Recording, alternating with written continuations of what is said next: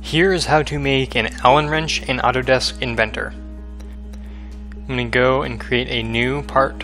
I'm going to create a new part in metric, millimeters, create. This part is very simple. It has two very basic sketches. I'm going to start by clicking the Start 2D Sketch button. I'm going to do this on the XY plane. Go to the line, make this 38 millimeters.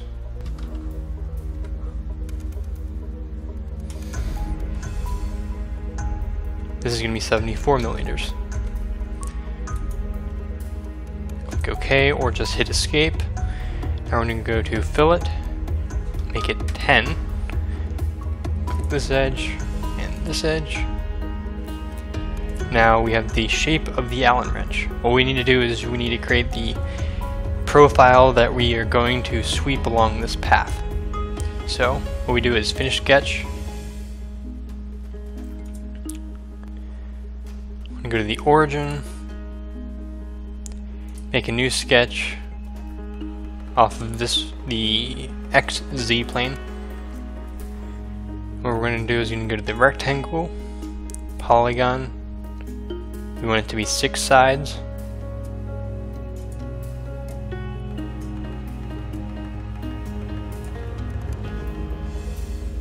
Click Escape. Now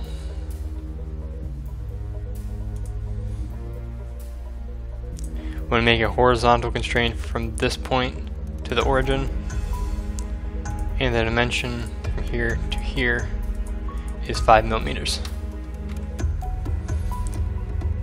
Finish sketch.